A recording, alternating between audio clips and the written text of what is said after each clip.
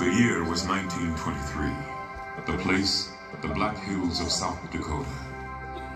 State historian Don Robinson proposed that these granite outcroppings could be the site of an enormous monument dedicated to the heroes of the West, such as Lewis and Clark and Chief Red Cloud. But commissioned sculptor Gutzon Borglum had a different concept in mind.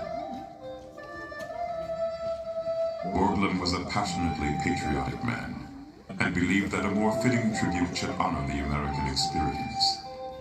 A memorial that would represent our ideals, our dreams, and our accomplishments as a country.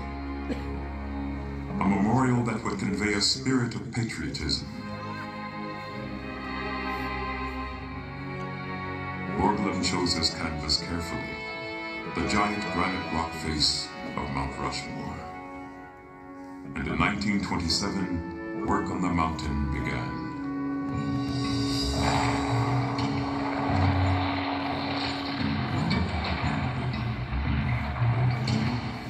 Borglum assembled a team of local miners, ranchers, and lumbermen to help with construction. The sculptor built a model of the presidency to serve as a guide. Every inch on the model represented 1 foot on the mountain. Year after year, Borglum and his crew hung tirelessly off the side of the mountain, drilling and blasting their way to reach granite solid enough for carving.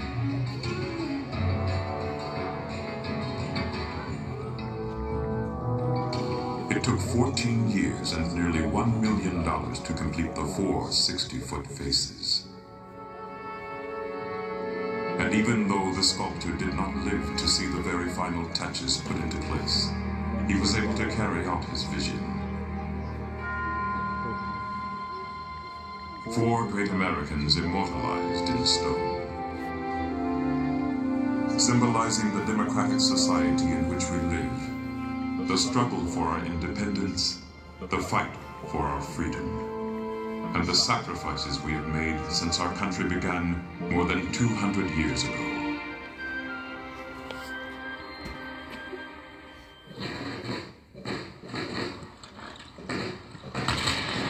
It was a time of rebellion and of war.